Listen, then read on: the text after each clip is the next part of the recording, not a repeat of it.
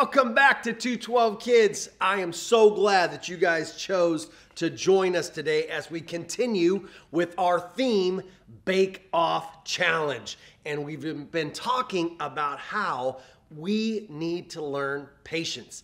And we've been having so much fun learning patience, and patience is something you definitely need when it comes to baking, but it's something that you're gonna need for the rest of your life. And remember, here's what patience is. It's waiting until later for something that you want now. Now guys, I wanna tell you, today is actually a very special day, right? It's called Palm Sunday. And Palm Sunday is something that we celebrate every year because it's a chance for us to celebrate how Jesus came into the city of Jerusalem.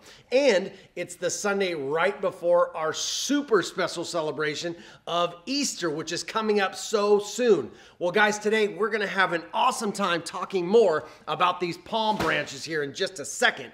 But first, let's do something that we love here at 212 Kids. Let's get up, let's tell God how much we love him and in some praise and worship. But before we do that, let's watch this.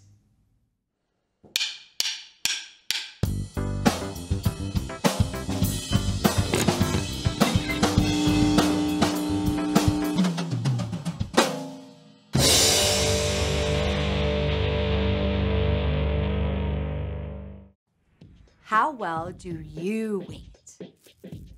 I totally get it. Waiting is super hard. We all want things we can't have quite yet. To find out the grade you got on that math test, for mom to finish work so you can go for a bike ride together, for the microwave to ding so your popcorn's finally done. Whether you're waiting for 4 minutes or 4 months, it can seem like forever. It's tempting to grumble and whine. It's not fair. Nobody else has to wait this long. It can be tempting to jump ahead and try to get what you want without waiting. But trying to skip the wait usually leads to a mess. So, take a deep breath and be patient. Ask God for help. Take the extra time to encourage a friend. And when the time is right, you can enjoy what you've been waiting on for so long. Yeah. When you wait without complaining, others can see God at work in you. That's why patience is an amazing way to worship God with your life. Because worship is about more than just singing loud. It's all about living loud.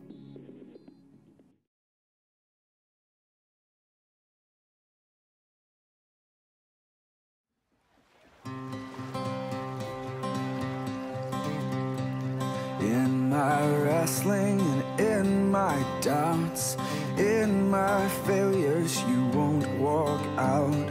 Your great love will lead me through.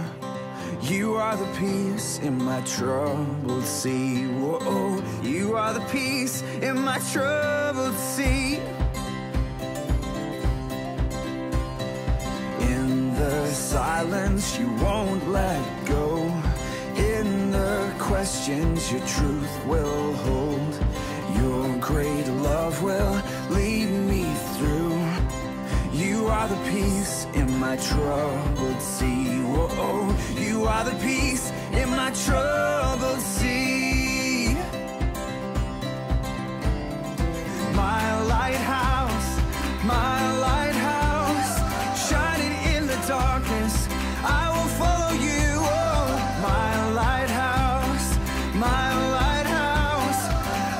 Trust the promise, you will carry me safe to shore, safe to shore, safe to shore,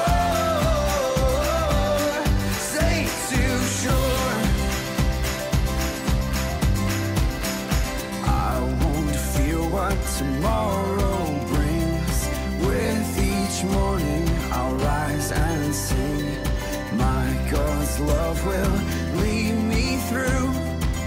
You are the peace in my troubled sea. Whoa, you are the peace in my troubled sea.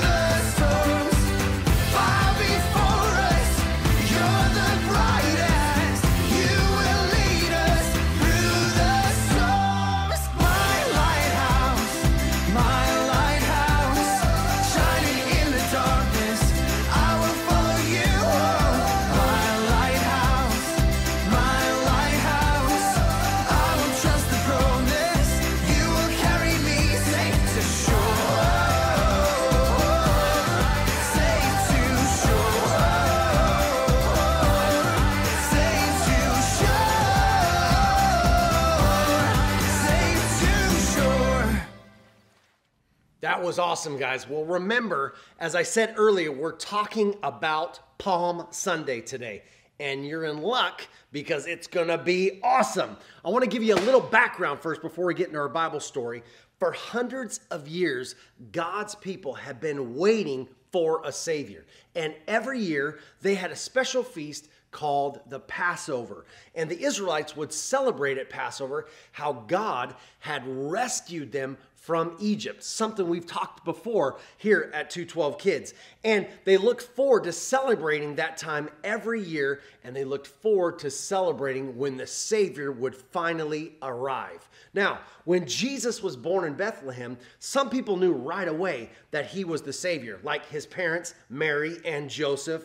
And as Jesus began to grow up, other people started noticing that he was the Savior, right? And people heard his words. They would see the way that he would heal people, and they began to believe that, man, Mary really did have the Son of God.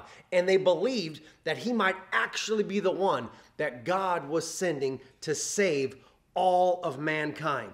Well, Jesus had become so popular that when he got older, everywhere he went, people would follow him around to hear what he had to say and see what kind of miracles he was going to do.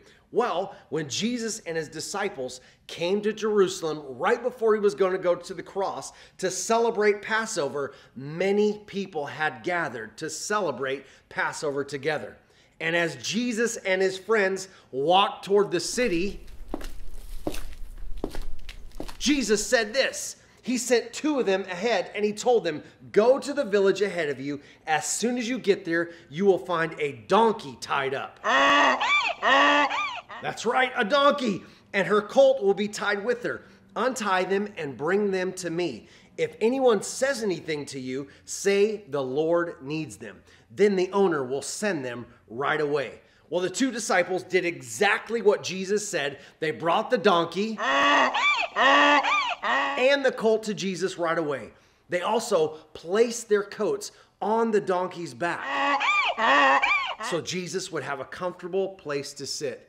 You know, the disciples didn't know it at the time, but they were actually fulfilling a prophecy that had been written by the prophet Zechariah hundreds of years before. And here's what it says. In Zechariah chapter 9, verse 9, it says this, people of Jerusalem, shout, see your king comes to you. He always does what is right. He has won the victory. He is humble and riding on a donkey. He is sitting on a donkey's colt. Wow. That is pretty amazing, right? The words of Zechariah were actually coming true. And all these people got to witness that Zechariah had a prophecy that was coming true. So you know what they did? It said that they did exactly what Zechariah said. They began to cheer. Right? They would cheer because Zechariah had predicted that the Savior was coming and he was going to be riding in on a donkey. Donkey! And sure enough, that's exactly what happened. Well, as Jesus rode into Jerusalem, the whole crowd began to wave their palm branches, and they would spread their coats on the ground in front of him. They would cut down more palm branches, and they began to wave those ahead of Jesus. And as they did this, they would shout. That's right, Hosanna. They'd shout, Hosanna. Blessed is the one who comes in the name of the Lord. The people had a huge celebration, and it was all to honor Jesus. They knew that he was the Savior who had come to rescue them. But not everybody was happy with all of this celebration.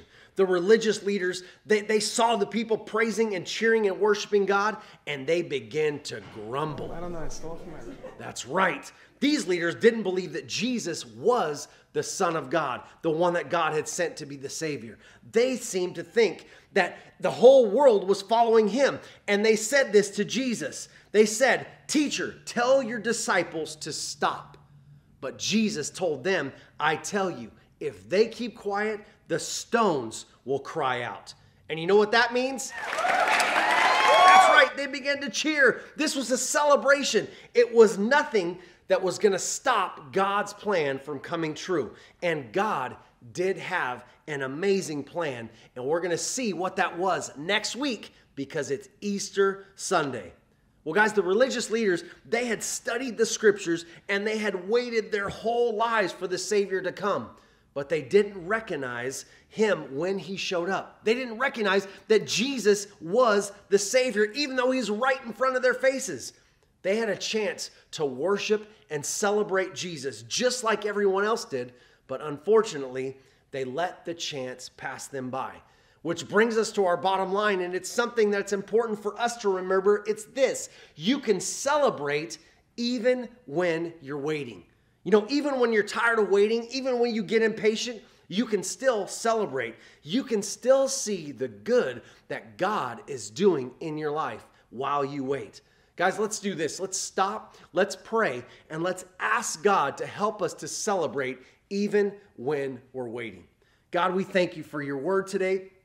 We thank you, God, that as we saw in the story, that, Father, we can still worship and celebrate while we're waiting on you to do amazing things in our lives. God, we know that you have a plan and a purpose for each one of us. And God, sometimes we can get impatient waiting for you to do what we want you to do.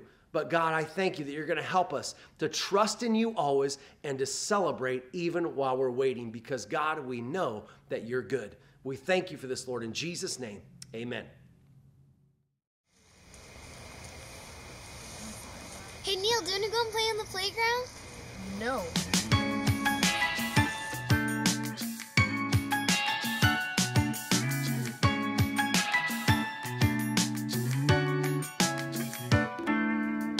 I can't wait to be a little older.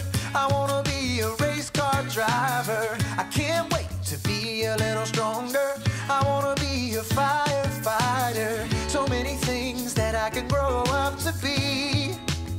But right now I don't wanna miss what's awaiting here for me. Looking all around me, I got everything I need. I'm not gonna rush, cause I'm right where I'm supposed to be.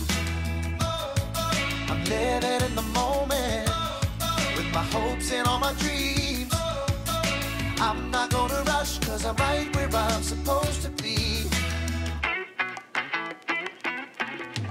I can't wait to be a little bigger. I wanna be an actor on the big screen. I can't wait to be a little taller. I wanna be the captain of the team. So many things that I can grow up to be.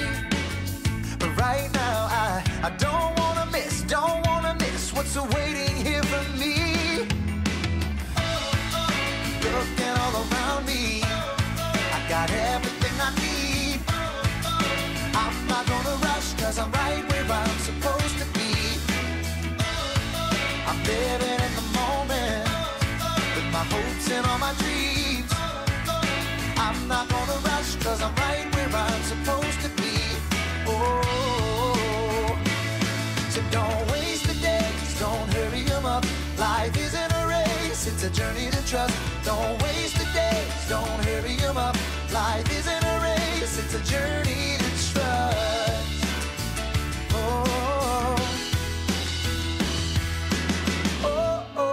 Looking all around me, I got everything I need. I'm not gonna rush, cause I'm right where I'm supposed to be. Looking all around me, I got everything I need. I'm not gonna rush, cause I'm right where I'm supposed to be. I'm living in the moment, with my hopes and all my dreams. I'm not gonna rush, cause I'm right where I'm supposed to be. I'm right where I'm supposed to be. Yeah. I'm not gonna rush, cause I'm right where I'm supposed to be.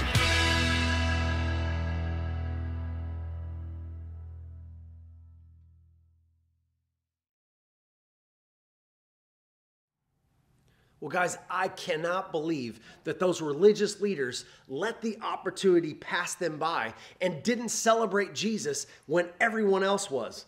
They missed out on a huge party because they didn't see what God was doing right among them. They couldn't see that Jesus was the Savior that God was sending.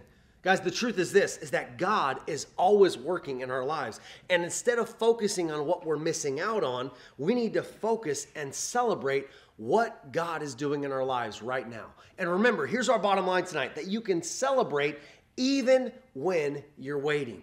Right? None of us like to wait. We know that. All of us get impatient. All of us go through difficult and tough times. But through those times, we can see how God is helping us to grow stronger in our faith, that we can see how good God is. And it's important that we learn to trust Him and get us through those difficult times. Guys, even if the things around you aren't the way you necessarily want them to be right now, you can still celebrate all the good that God is doing in your life. You can celebrate all the good stuff that God has done in your past and all of the good things that He's going to do in your future, because He has a plan and a purpose for you. And guys, remember this, you can trust God no matter what. You can trust Him while you're waiting. You can trust Him while you're worried. You can trust Him that He's going to do amazing things in your life. And you can believe that God, He has amazing things for you, and He's going to do big things even while you're waiting. Well, guys, that's it for this week. I cannot believe that the month of March is already over. And next week, 1st of April, the first Sunday in April is Easter. We're going to have an amazing time, and I want to make sure you're there with us. So we'll see you next week here at 212 Kids. Well, guys, be sure to click here to watch another episode of 212 Kids, and click this button to subscribe so you don't miss any of our upcoming episodes. We'll see you next time.